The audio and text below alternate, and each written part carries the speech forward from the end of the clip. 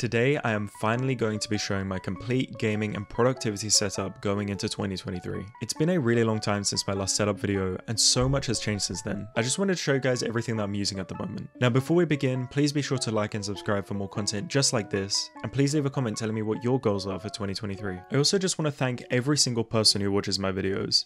Now the support I've received is absolutely incredible, so please check the description for a link to my Discord. We have a really welcoming community and we also have set up photos channels where people can share photos of their setup, so please be sure to join. The link to that is in the description below. So I think the best place to start is with the desk. Now I'm using a Larg Captain desk with 2 Alex drawers from IKEA. I've had this desk for absolutely ages and it has never let me down. Now the surface is getting a little bit worn, so I'm actually looking to do a vinyl wrap of the desk, and I was thinking maybe white marble would look really nice. But please do let me know what you think. On top of my desk are 2 Alienware monitors. I have them mounted in this orientation as the vertical monitor is great for fitting lots of text on the screen. Because I use this setup both for productivity such as coding and university work, as well as for gaming, having the vertical screen lets me have either Discord or code easily visible. My main monitor is 360Hz and my secondary is 240. I was actually looking to sell both of these and switch to the BenQ 360Hz going forward, but regardless, these Alienware screens are really nice and have served me very well. Now having my screens off to the right like this gives me some space on the left for books and stationery when I'm studying at my desk. Now for my university work I'm using the ThinkPad X220.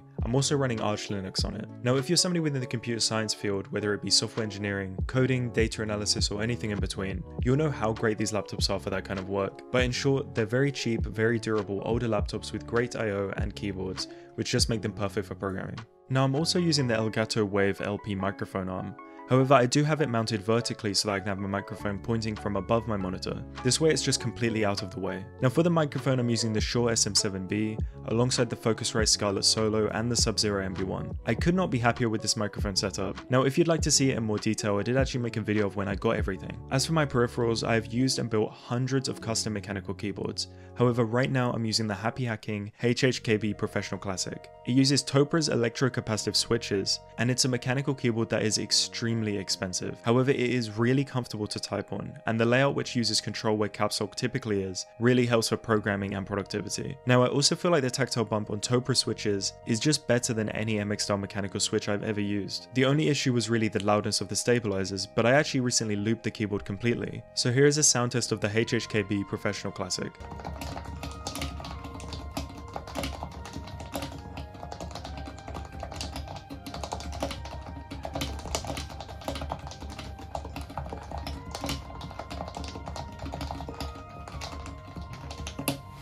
As for my mice, I know a lot of people are likely wondering what the weird looking mouse is. It's actually a trackball called a Kensington Orbit. It's really comfortable and I use it for everything that is not gaming. I really do prefer it over a traditional mouse. However, when I'm playing competitive FPS games, such as Overwatch 2 or Apex, I always switch to the G-Wolves HSK Plus. It's a super light, super small gaming mouse, which in my opinion is one of, if not the best ultralight mice on the market right now. It really is unmatched for competitive FPS games. Now my mousepad I'm always changing. I have a lot of them and I tend to switch them out when I get bored. However, right now I'm using the original UK mousepad from many years ago. However, I do feel like my favorite mousepad right now is probably the Soku X1, which I did actually make a video review on if you want to watch that. As well as that, I'm also using the UKM Skypad 3.0, and I really like all my mousepads. I tend to just switch them out to make sure they always feel fresh. I'm always drinking something, whether it's tea, coffee, or just water, and for a coaster I'm using these really old floppy disks. Now the ones I'm actually using are pirated versions of software for really old computers, and I found them on eBay and just thought they were really cool. Now finally for my PC. The case I'm using right now is the Corsair Crystal 280X. For cooling I'm using all Corsair RGB fans, as well as the Corsair H100i Capillix water cooler. With this I'm using 32GB of 3200MHz Corsair RGB RAM, and this way everything syncs up really nicely with the Corsair iQ software. Now for my specs I'm running the AMD Ryzen 7 5800X, as well as the Gigabyte Vision 3070OC. I really love my PC and it lets me play any game I want at frame rates higher than my refresh rate. This way I can make full use of my 360Hz display. As well as Windows, I'm actually running Arch Linux as my second operating system, as I use it for everything that isn't gaming or video editing. So all my productivity work, my coding work and all my university stuff happens on that operating system. Now having two really gives me the best of both worlds, as Linux is better for programming and coding, and Windows is much better for gaming and video editing. Now above my setup are these floating shelves, which I have displaying my Gundam collection. I really love Gundam, and I was actually thinking of doing some super chill Gundam build streams if that seems like something people would want to watch. Now, a new addition to my setup is this bookshelf that I have between my desk and my bed. I really do like to read, whether it's manga or traditional books, and I have some of my favourites here. Alongside these I have 2 Raspberry Pis.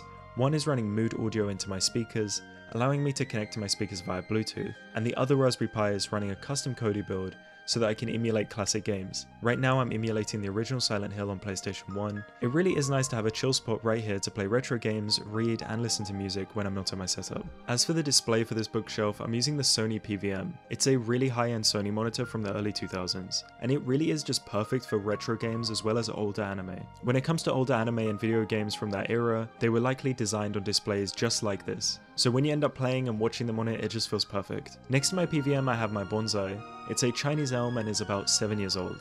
A few people asking me about this on Twitter actually.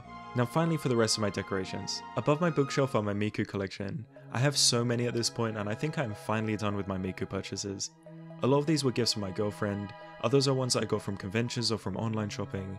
But yeah, Miku is our mascot for a reason. On the wall above my bed are these metal wall grids that I have this little display on. Currently I've got these really nice Spirited Away postcards. I also have 3 of my favourite mice alongside a mechanical keyboard. I also have a Dark Magician girl and some Miku memorabilia here as well. Next to that is my latest collage which I made, which is full of concept art from all different things I like. I went for concept art as I feel like it has a really cool style, and this way all the franchises blend together and look complete. Now finally for lighting, I have these fairy lights over the wall decorations, and then all along the border of my room I have these eHome RGB strips. I have them inside of a PVC housing. This way the lights look nice and diffused instead of being just bare LEDs on the wall. Now that's about everything in my setup. Thank you so much for watching. I was actually planning on doing some study with me streams here on this YouTube channel, so stay tuned for those. Do be sure to join my Discord below and show me what your setup looks like, and be sure to like and subscribe for more content just like this. Thank you so much for watching and have a great day.